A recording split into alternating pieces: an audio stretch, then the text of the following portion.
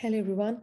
In this short video, let's look how we can make use of a test summary in the API flow. So Postman provides something called test summary, and this block can be attached to any send request block, and you will be able to see the execution of the entire test or the assertions that has been done over the API in the test summary. The prerequisite for this to work is you have to add the tests as part of the API, and those tests will be executed when the flow is triggered. Let's see how this can be achieved with a simple example.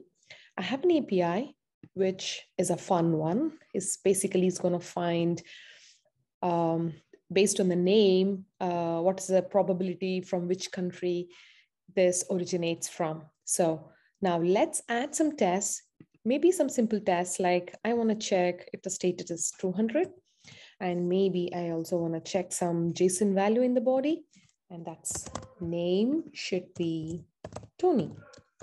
And these are my tests, which I've added, which is great. Now, let me go back to the flow and let me clear this. So the test summary can be found here. If you open it, you can also provide any group name, but right now I'll execute in default group. When I start the execution, you see my tests are executed and it's passed successfully. So we can make use of the test summary basically to check the tests and the assertions being written on the API is working or is it failing. Happy checking out the test summary.